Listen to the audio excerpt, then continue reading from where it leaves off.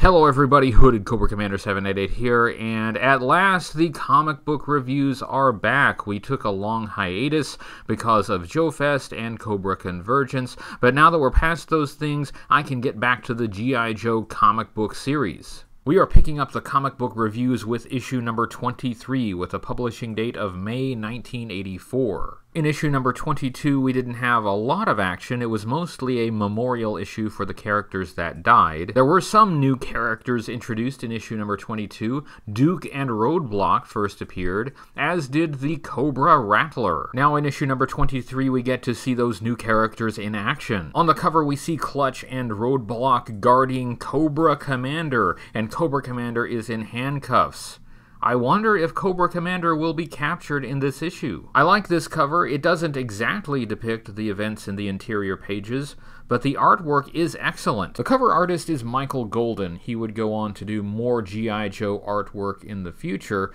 His style is sometimes criticized as being too cartoony, and I admit I've made that criticism myself. But in this case, the artwork is very solid. The details are excellent, great characterization, a great composition. It's perfect. On the opening splash page, we have a title, Cobra Commander Captured at Last.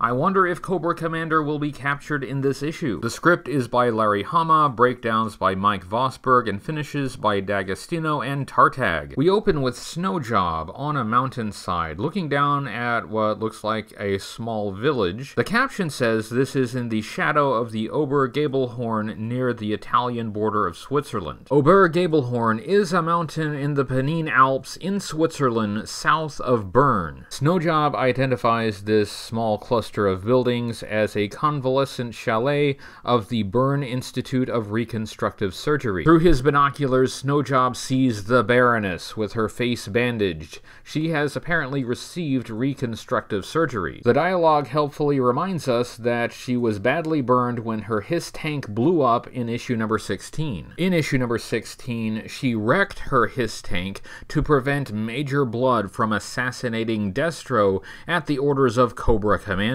Both the Baroness and Major Blood were captured, but in the chaos during the Cobra assault on G.I. Joe headquarters, Major Blood murdered General Flag and escaped with the Baroness. It's possible that the Baroness has no memory of Major Blood attempting to kill Destro, or she could just be biding her time. Meanwhile, in Bern, Roadblock and Duke are sitting outside Major Blood's hotel and monitoring the situation by radio. Snowjob says the chalet is near the Simplon Pass, and this is another real place name. The Simplon Pass is a high mountain pass between the Pennine and Le Patin Alps. Roadblock observes Major Blood exiting the hotel and getting in a cab, and Major Blood is dressed exactly as I would imagine him to be when he is not in uniform. Instead of pursuing, Duke signals CoverGirl and Clutch to follow him in the Porsche. How can the Joes afford a Porsche Carrera? What's the budget on this mission? Your tax dollars at work. Since Duke and Roadblock are not pursuing, that gives Roadblock an opportunity to complain about the food in the cafe. I just can't imagine why anyone would think American tourists are obnoxious. Back at G.I. Joe headquarters, the pit is being rebuilt, and the rest of the Joes are committed to that effort, so Duke's team will have to handle the situation themselves without backup. They clear up something here that could have been a plot hole. How did they know to look for the Baroness in Switzerland? They implanted a tracking device behind the Baroness's ear while she was unconscious. That is incredibly unethical. They probably should have just left it as a plot hole. Back in Switzerland, Major Blood has switched vehicles and has stopped to make a telephone call. CoverGirl and Clutch in the Porsche are observing and trying not to be noticed. Of course, Clutch hits on CoverGirl. He can't help himself.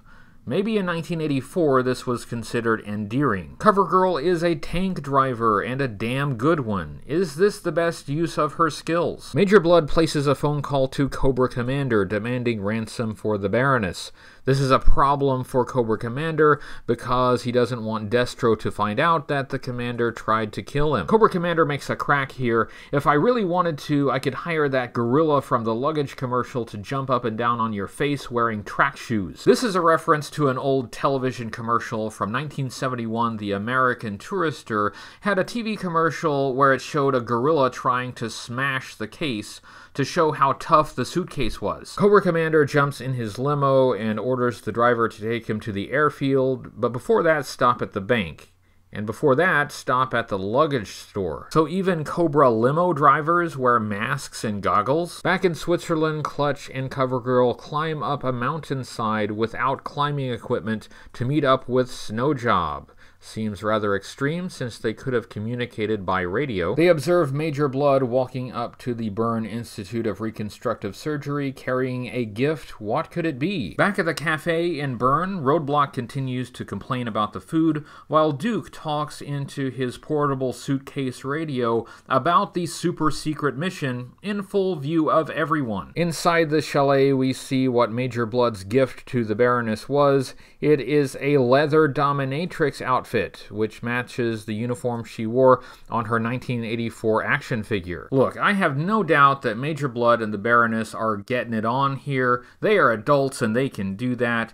But the gift of the dominatrix gear tells me a lot more about Major Blood's preferences in the bedroom than I ever wanted to know. This is the first official appearance of the Baroness in the figure-accurate uniform. This uniform appeared as a chess piece in issue number 21. The Baroness is the first character created for the comic book that became an action figure. More important than the leather outfit is the Baroness's face. The reconstructive surgery has repaired her face, and she got some new glasses too. Through the binoculars, Snowjob sees probably a lot more than he wanted to see, but he also sees an Air Italia ticket to Lucca. Lucca is a city in Tuscany, central Italy, so it looks like our tour of Europe will continue to Italy. The next day we find Duke and Roadblock in a different cafe, presumably in Lucca, and finally, we've found a place where Roadblock approves of the food. They spot someone who appears to be Cobra Commander, but it just turns out to be a dude in a costume,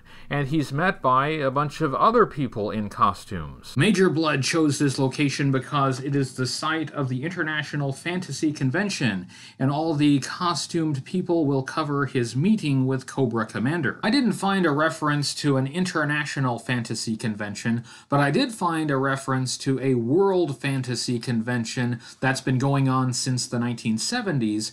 It was never hosted in Italy. It's only been in the USA, Canada, and the UK. Because of this, Duke and Roadblock miss the real Cobra Commander stepping out of his limo. Major Blood and the Baroness drive to meet Cobra Commander, and keeping with the idea of blending in with the cosplayers, they have henchmen dressed as gangsters. They spot Clutch and CoverGirl following in the Porsche and open fire. This is in full view of a crowd. The crowd thinks it's just a performance and applauds. CoverGirl and Clutch use this opportunity to switch into their regular uniforms to continue the pursuit. Duke and Roadblock spot Major Blood and finally decide to get in the action. Major Blood sees them and realizes it's a trap. It's a trap! Roadblock unleashes the Browning 50 caliber and takes out the car. All but two of the henchmen jump Duke and Roadblock while Major Blood and the Baroness run away. Duke and Roadblock fight off the henchmen. Inside the hotel, the Baroness and Major Blood are meeting up with Cobra Commander and his driver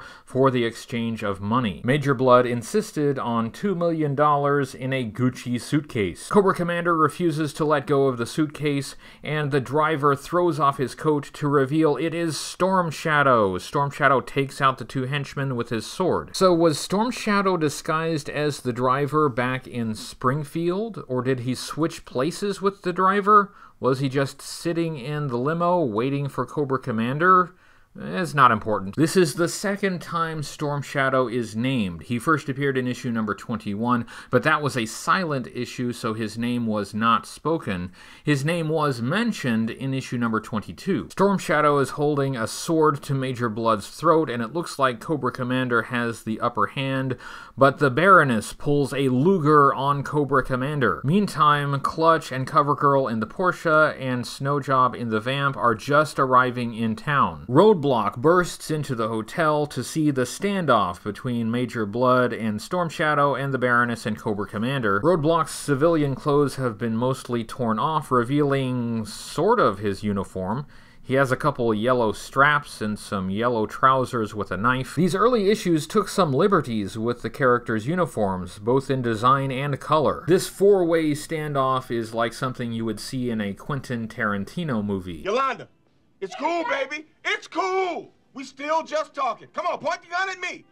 Point the gun at me! The Baroness uses this moment of distraction to lead Cobra Commander to the exit. Roadblock and Duke attack Storm Shadow and Major Blood, and one thing I like about Roadblock is he is not intimidated by ninjas. He will go right at them. The Baroness tells Cobra Commander to put on his battle mask. He had been wearing his hood, and it's the hood that appears on the front cover, so this is where the story departs from the cover image. Why does the Baroness ask Cobra Commander to put on his battle mask?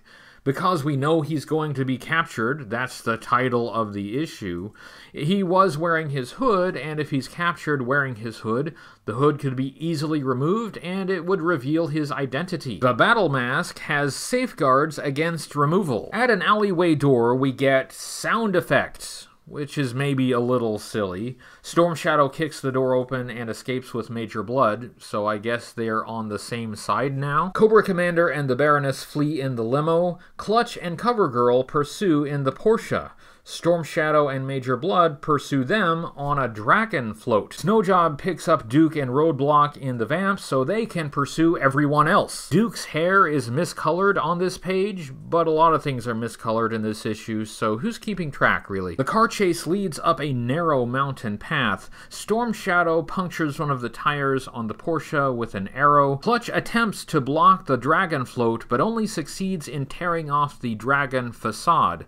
Major Blood and Storm Shadow continue to pursue in the motorized chassis. Snowjob, Duke, and Roadblock in the Vamp pass Clutch and CoverGirl on the roadway, but they can't stop because they are in hot pursuit. Clutch and CoverGirl don't want to be out of the fight, so they steal a motorcycle at gunpoint. The Italian government may have something to say about this operation when it's over. Did the Italian government even authorize this? As the chase winds around the mountain road, the limo and the float barely miss an oncoming cement truck. The Vamp is unable to avoid the cement truck and collides with it. This gives the Joes a chance to regroup. Clutch and Roadblock continue the chase in the Vamp. The other Joes are not going to be left behind. They steal the cement truck. Another vehicle theft. This is Grand Theft Auto 1984. Clutch decides the only way they will catch up with the limo is to go straight down the mountainside with the Vamp, which tears up the Vamp, but it does allow them to cut off the limo, so Roadblock can open fire with his .50 cal. The Baroness jumps out of the limo and leaps onto the float and escapes with Major Blood and Storm Shadow. And she has the Gucci case she escaped with the $2 million. Cobra Commander does not escape. The last panel shows him captured by Roadblock and Clutch. So the last panel shows the thing happening that we knew was going to happen from the first page. Or really from the cover. I like this issue. I like that it took place in Europe. It gives us a little different scenery. I like that it used real place names and locales. It feels like we are back into the swing of the story. We have followed up with Major Blood and the Baroness, and we've seen a bit more of our new characters, Duke and Roadblock. Of the two, Roadblock clearly has the most personality. It will take some time for Duke's character to develop. In this issue, we see one of the criticisms of Duke, and it's a legitimate one. He looks exactly like Hawk. He has the same hair color, he has the same hairstyle, he has the same basic facial features. If they weren't wearing different uniforms, you could believe they're the same guy. One thing I don't like as much is we don't see Duke and Roadblock in their figure-accurate uniforms very much. They spend most of the issue undercover. Which is fine, but it's kind of an unexpected choice for characters that have just been introduced. It maybe doesn't play to their strengths. We do get to see the Baroness in her figure-accurate uniform. She is fully back in the story and is great to have her back. This issue establishes Storm Shadow as Cobra Commander's loyal bodyguard, but in this case he failed. His charge was captured by the enemy. I guess he'll have to do something about that. I think that wraps up everything I want to say about this issue. It's good. I think we will have better in the near future, but this is not bad at all. For the next issue, we will see if the Joes can keep Cobra Commander or if Cobra can rescue him. That was my review of issue number 23. I hope you enjoyed it. I will try to keep up with these comic book issues every month.